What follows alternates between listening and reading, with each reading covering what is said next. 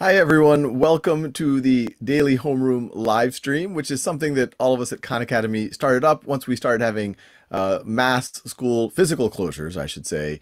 Many, now seems like a lifetime ago. It's just a way to keep in touch, have interesting conversations, and understand what's happening in the world around us in education and beyond.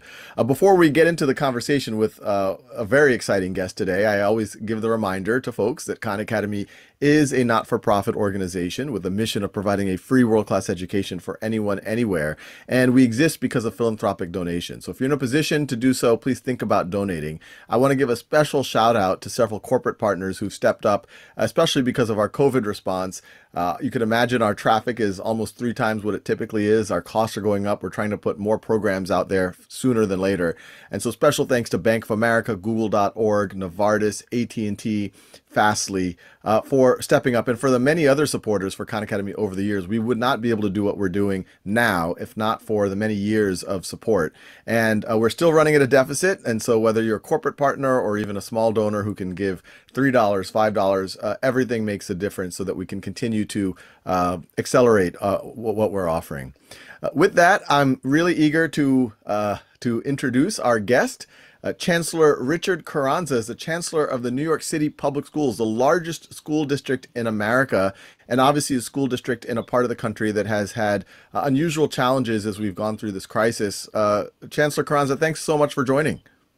Sal, thank you so much for the invitation. I'm really honored to be here, and I want to say hi to everybody. I'm sure many of our students are watching as well because they love what you do. So thank you for the invitation. No. And so, what I'm fascinated by is I would love, what was going on in your life. You are a New Yorker, and obviously you're the head of the largest school district, highly complex school district in the country. What was going on in your head, and what was it, the end of March, when it was clear that we had a pandemic in the United States? It started to become clear that New York was getting hard hit, and people were at least starting to surface the notion of school closures. What was going on in your mind?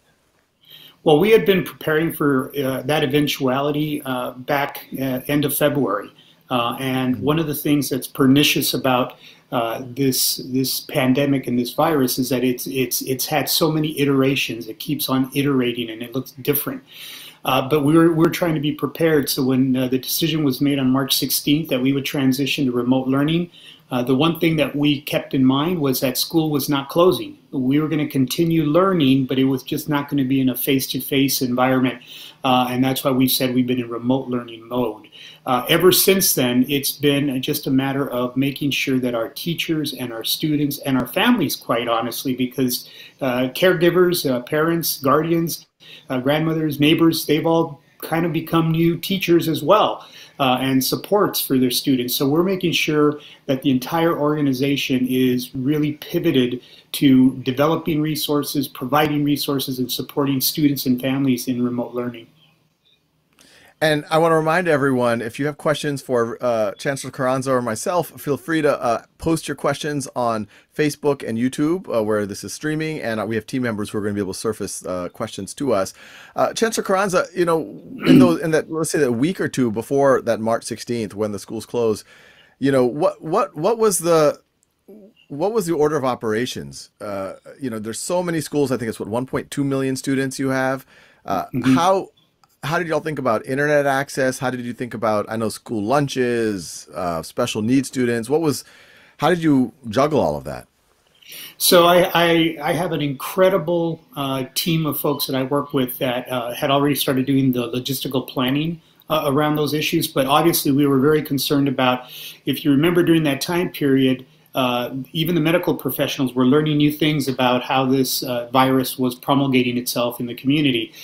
So we were trying to stay up to date because school was still in session, and following the advice of our medical experts, we were very much into protocols about if there's a self-reported case, if there's a confirmed case, what is the protocol? We shut down the school. How do we notify families?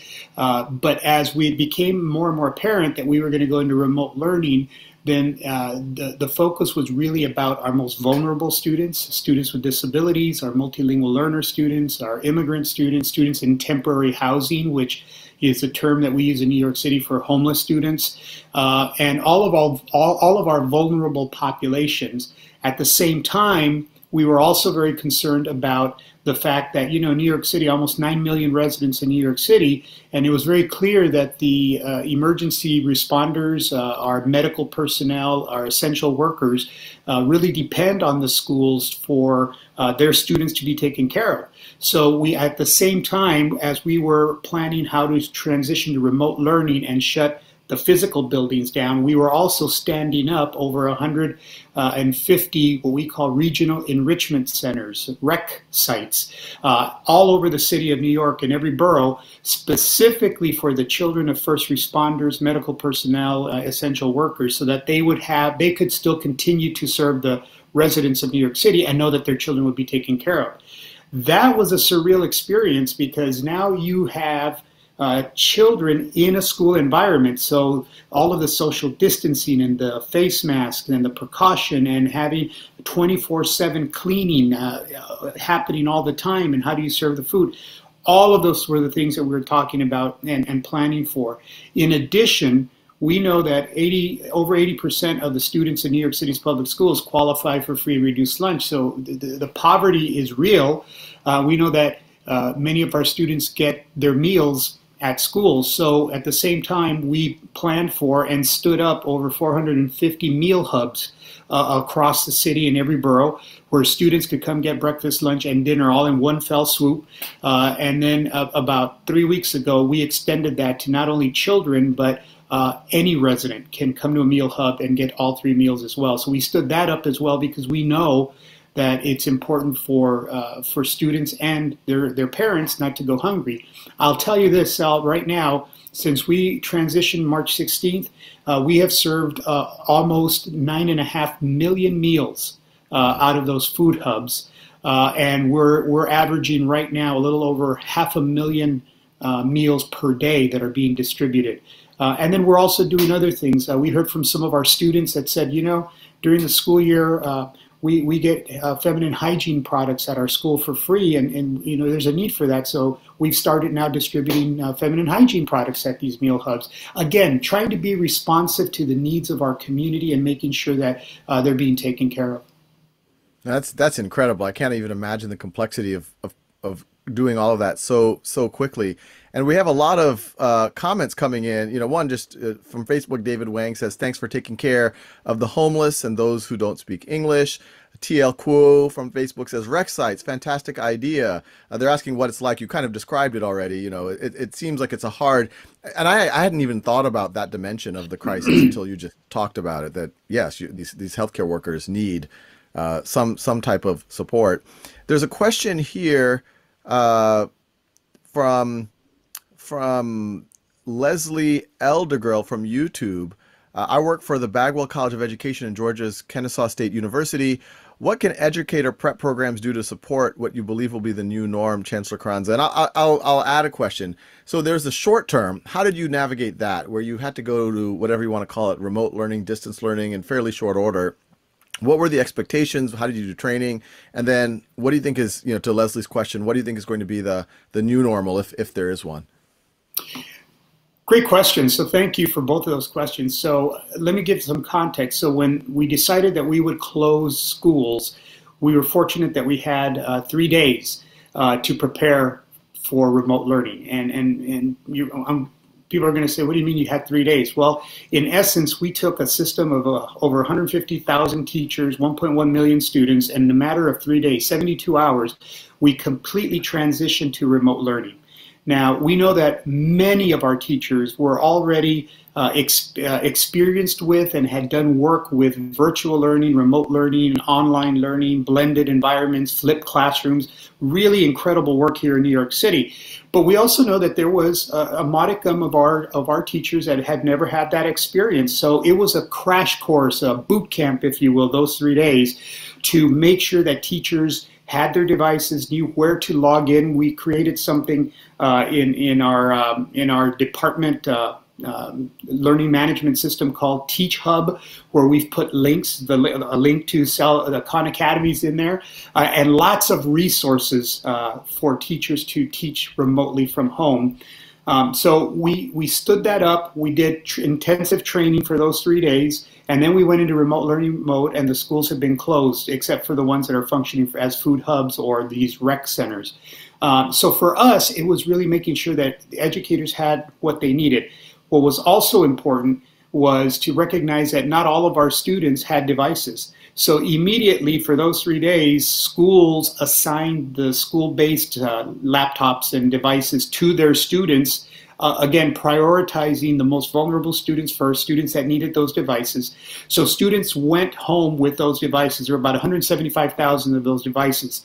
But what we immediately did as well is we worked with whoever could actually produce for us, and that happened to be Apple. So we put in an order for 300,000 Wi-Fi enabled iPads. And I'm happy to tell you, and we did a survey, and we had principals and teachers in contact with their students. They were giving us that information as to who needed devices. And remember, these are 1,800 schools in New York City, so lots of information flowing to us. But I'm happy to report that as of this week, we've now shipped and delivered over 290,000 devices that are in the hands of our students right now. So short-term versus long-term. The short-term is making sure that our students had those devices, making sure our teachers had the support that they needed to transition to remote learning. But the long-term implications are vast and profound. And this gets to the question that came in as well about teaching programs. A crisis is always an opportunity to do something better. And we in education have lamented the digital divide for decades. This has forced us across the country to really take on the digital divide. And if there's any silver lining with this pandemic, is that when we get to the other side of this pandemic, we will have bridged the digital divide in New York City. That's an amazing accomplishment. But I think it's an important accomplishment. Now, what that means is that teacher preparation programs, we're never going to go back to the way it was. So technology and being able to find resources and utilize resources in different ways, the ability using technology to personalize even more so the learning needs of students in a very individualized way. We're seeing that there's tremendous power right now in the hands of teachers to be able to do that. So if I was a professor in a teaching university preparing teachers, I would be insisting that we have lots of pedagogy for this flipped classroom, online teaching, virtual teaching, that teachers have the wherewithal to be able to use Google Classroom or to be able to use a Zoom or to be able to use Microsoft Teams or WebEx, because it'll provide them with additional tools in their pedagogical toolkit to be able to continue this trend that students will be learning in virtual mode at least some segment of their day. And it provides us with a lot of other opportunities. I'll give you just one more example. Sorry for going on and on, but I'll give you one more example. No, this is super interesting. So when you think about the fact that in AP classes, advanced placement classes, in New York City, with over 700 high schools, we have some very small high schools that may not have the ability to have an AP teacher for, let's just say, AP statistics. So what we piloted this year was a virtual remote AP class, a bunch of AP classes. And the notion was that if we have a very well-trained, very capable AP teacher, let's say in statistics, and they're at their school doing their job and doing a great job, but we know there's 5 other schools that have students at one student at one school, 2 students at another school, 3 at another. If we could set up that virtual classroom with that teacher providing AP instruction, and then those students remotely at those other schools are able to tap into that teacher and get their AP instruction, would it work? Well, it was working gangbusters before we went into remote learning. Guess what? that has provided us now with the opportunity to think about, okay, how do we leverage the real skill set that we have embedded in our teachers and provide those learning opportunities to more and more students, especially in students in communities that have been historically underserved, and especially in small schools where you don't necessarily have a lot of teachers, but you still have students that want to have those experiences. Those are the kinds of experiences that I think have presented themselves to us as a response to this crisis. And I think that we have a responsibility not to lose momentum once we get back to in-person learning. In-person learning will look different. No, and I love that last example because it really shows how there's maybe a silver lining that now these teachers are able to go beyond the confines of their individual classrooms, and it's kind of like the whole district is serving the whole district, which is really, really powerful. Yeah. You know, tons of questions and comments from Facebook. Shelley Fox says, thank you to the New York City IT device deployment team. Actually, relate to that, you know, you just kind of nonchalantly said, yeah, we deployed 290,000 laptops and we've essentially solved the digital divide. Exactly how did that happen? Because we talked to a lot of districts. Obviously, to leverage Khan Academy, you need device access, internet access. I am curious about the broadband aspect of it. And then just how did you pull that off? You know, there's other superintendents who might listen to this and they would love to be able to emulate what you did. So I want to give tremendous kudos to our device deployment office as well, to our purchasing and procurement office, to our mayor.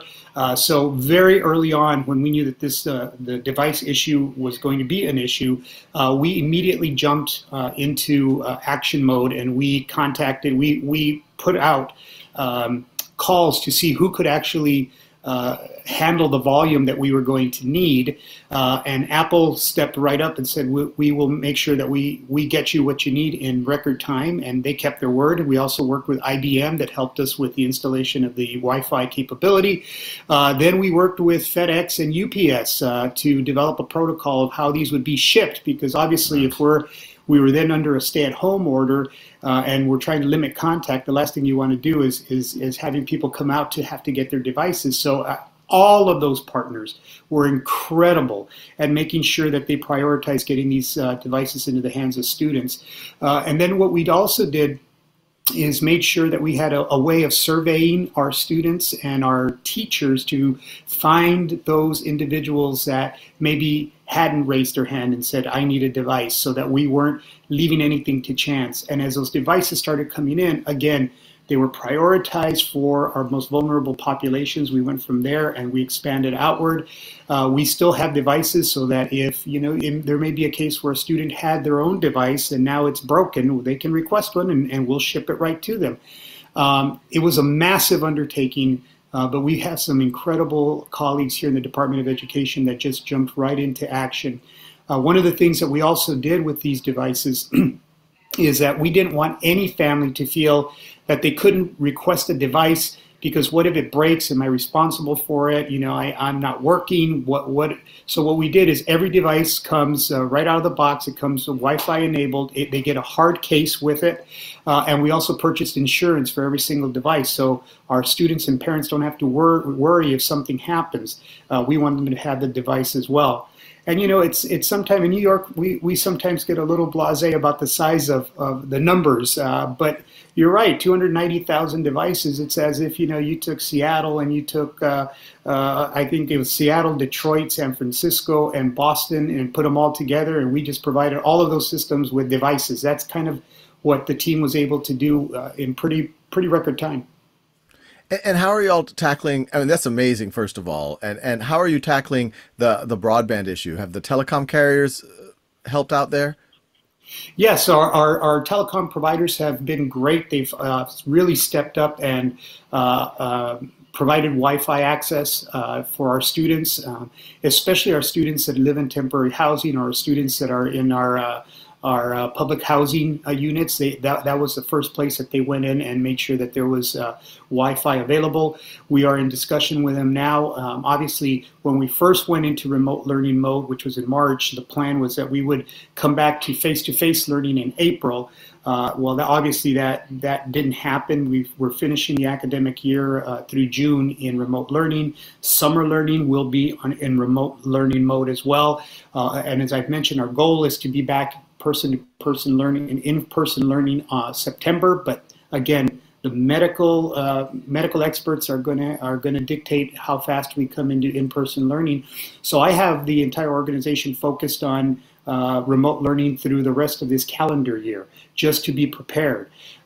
So we are in conversations now with all the carriers about extending that Wi-Fi access and looking at what that would look like. But I have to say that in times of crisis, you really see the true nature of individuals and organizations, and I just cannot say enough about what our Wi-Fi providers have done. I've mentioned some of the shipping companies, I've mentioned some of the technology companies, but a lot of partners that provide online resources and online materials have really stepped up in a very unprecedented way to support our children, and I like to say to them, thank you, because without their assistance, I know that we would not be as successful with it as I think we are. There's a lot of work to do. We're definitely building the plane as we fly the plane, but we couldn't have done it without these partners and businesses. So I just want to give them a big public shout out and thank you. No, definitely. You know, what you just described over the last that's one of the best stories I've heard, frankly, in the last couple of weeks. And obviously, I've had a lot of conversations with folks about the digital divide and device access, and that's really gives me hope for where we can go. And to your point, not just through this crisis, but post-crisis, hopefully, you know, the digital divide will be a smaller divide, or hopefully even get solved. You know, you touched on summer and back to school. How do you think summer is going to be different this year? You know, historically, things like summer programs would be for a subset of kids, maybe the kids who might have fallen behind a bit. Do you think it's going to be, you know, is it going to be, hey, everyone needs to just keep learning through the summer?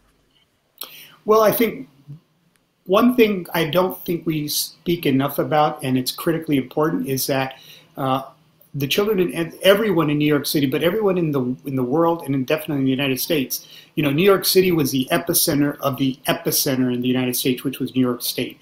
So we were in the epicenter of the epicenter. We've been hit hard. We've lost colleagues. Everybody knows somebody that has been lost due to this coronavirus 19. So we can't forget the trauma that our students and our staff and our community has undergone. It's a traumatic event. And we are starting to see some of the signs of the trauma, you know, with students and students not being able to sleep. I saw this also when I was superintendent in Houston, and we were hit by Hurricane Harvey, and I remember seeing the manifestation of trauma and how that affected people in different ways. And same thing is happening with this. So as much as I want students to continue to learn and always to be learning, I also think that in the first opportunity that we have for students to just breathe, that's going to be good. We've embedded social emotional learning, trauma-informed curriculum, trauma-informed supports in all of the materials and all of the resources that we've provided for teachers. We also have a parent hub where parents have all of the, not all of them, but they have a lot of resources that they can use to work with their students, their children, and help support their children as they work through it, and they can work through it as well. But I think that the trauma-informed approach is going to be critically important as we come back to in-person learning. As a result of that, I also think that summer, we're going to prioritize our vulnerable students. Obviously, students with disabilities will be prioritized over the summer. We've had remote learning plans for every one of our students with disabilities that has adapted their individual education plan for a remote learning environment. We also instituted, through a lot of feedback, but we instituted a new grading policy. You can't a new attendance policy as well. You can't shove the old attendance policy into a remote learning environment. It just wouldn't work. So we have a new attendance policy. We also have a grading policy. And in essence, students are continuing to work. They're continuing to turn in assignments. But instead of failing, no student's going to get a failure at the end of this academic year. What they'll get is an in-progress grade. And what the in-progress grade signifies is that they have a little bit more work to do to finish the requirements of the class or finish the requirements of the grade, third grade or fourth grade. And then those students will be prioritized for summer learning in the remote learning environment as well. And the whole point is to give students more time. And even there, I would just say this. The goal as an educator for me has always been that students master the subject matter, that they get mastery. I'm not necessarily wanting students to go for the A, the B, the C, or the I want them to master what they're trying to learn. So this has forced us now to really embrace this notion of mastery learning. So if the student hasn't mastered that subject matter, they're not going to get a failure. They're going to get in progress, and that says you have some more work to do. We have some more work to do to support you, because the goal is that not that you finish first, but that you finish. And that, again, is changing the narrative for how we look at and how we give weight to what grades really are. So anyway, that's how we're prioritizing for summer learning. And I'll tell you that many of the organizations and institutions in New York City, the museums, the Park and Rec Department, the libraries, are really working with us to be able to create, even if it's some virtual experiences that students can have over the summer as well. So it's not just reading, writing, and arithmetic, but they also have some other experiential experiences that they can engage in, even if it's in a virtual way over the summer. Wow. And just so you know, you're getting a lot of praise on social media. Peggy says, Chancellor Carranza, what a great leader, really getting this from every angle. It's rare to find people with these abilities. And I think we can all sense the authenticity. We have a little bit of time left. What do you see as the scenarios for back to school? Obviously, there's the two extremes where we stay fully remote or we go completely back to normal. But what are the other scenarios that you're contemplating? And how do you think things might be changed forever because of this?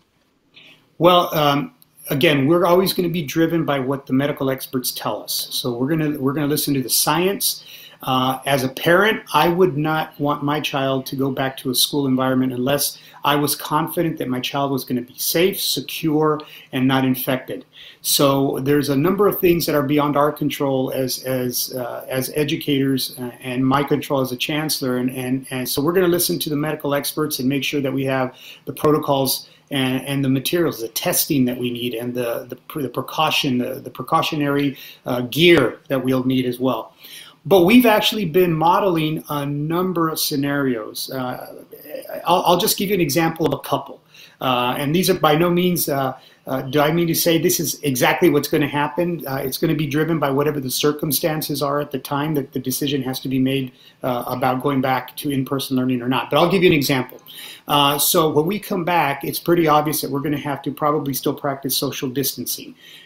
How do you practice social distancing in the very, very tight-knit, tight quarters that are New York City's public schools? We're a very compact city. So almost 9 million residents. How do you do that in our schools? Well, so if you have an elementary school, for example, does that mean then that you have shifts? So you have an early morning shift and part of your students comes in the early morning, and then you have an afternoon shift and the other half of the students come to that part of the learning. And then how do you split teacher schedules to cover both shifts? That could be one thing. Or do you do something where it becomes a little bit more of a remote learning? So for example, you take that same elementary school and you do a cohort model. So you take all of the students, you have cohort 1, 2, and 3. Cohort 1 goes to school, while cohorts 2 and 3 practice remote learning on Monday. On Tuesday, cohort 2 goes to school, while cohorts 1 and 3 are remote learning. On Wednesday, cohort 3 goes to school, while 1 and 2 are practicing remote learning. that's only because you want to provide the distance to do social distancing. What will that look like? We know that the CDC has talked about, as part of what their recommendations are, is that students don't congregate in lunchrooms whenever they get back to in-person learning, that they'll eat their lunch and their breakfast in the classroom. So what does that look like then? And how do you deliver it? How do you serve it? How do you clean up after it? What does the day look like then? What do buildings look like? Are there buildings that we just are not going to be able to use because they're just physically not equipped to handle the social distancing that may be required? All of those questions and a myriad of other questions are things that right now we're grappling with and modeling to see how that would look like. But it gives you a little insight to the complexities that all educators and all of my colleagues that are systems leaders are really grappling right now with, because we're doing it in an environment that we don't know what the ground floor is going to look like when we get to June and July and August. We just don't know. Now, I'll give you one other example of how the ground is shifting right beneath our feet. 2 weeks ago, nobody was talking about PMIS, which is a pediatric multi-system syndrome, which resembles Kawasaki disease. Yeah. Students, children are getting very, very sick. In New York City, we have over 100 students that are being treated for that syndrome. And we know that doctors are exploring, is there a relationship between COVID-19 exposure and then this syndrome? 2 weeks ago, we weren't even talking about that. So that's how rapidly this is manifesting and iterating. This virus is iterating. So the sand is definitely shifting beneath our feet. So what we're trying to do is to model a number of scenarios and be prepared so whatever those circumstances are, we can pivot very quickly to a model, or at least we've thought about what some of these implications would be as we make those decisions to go back into in-person learning. Wow. Well, Chancellor Carranza, given all of that you've done, I mean, one, it's heartening. As I said, there's a lot of good news embedded in, obviously, the larger, not so good context that we are all dealing with, especially that y'all are dealing with in New York. But I think, I speak for everyone watching that, keep doing the amazing work that you and your team are doing. It gives confidence in folks to see leadership like what you're providing. And I'm honored, frankly, that you're able to make a little bit of time for us today, because I can imagine there's many, many things going on in your world. So thank you so much for joining us. And I hope we can do this again in a few weeks. I would love to do it, and thank you for the invitation. And to everybody that's out there watching, listening, stay safe, take care of each other. This is a time for us to take care of each other. So thank you for the opportunity, and be safe. Thank you. Well, thanks everyone for joining. I hope you were as inspired as I was. I think it's in times of stress and times of crisis that, people show their true colors. And I think, you're seeing examples of really great leadership from Chancellor Carranza and from many others that we've had. And it's heartening to see how folks have been stepping up to do the right thing. Look forward to joining you on future live streams. I will see all of y'all tomorrow. Stay safe and stay healthy, just like Chancellor Carranza told us.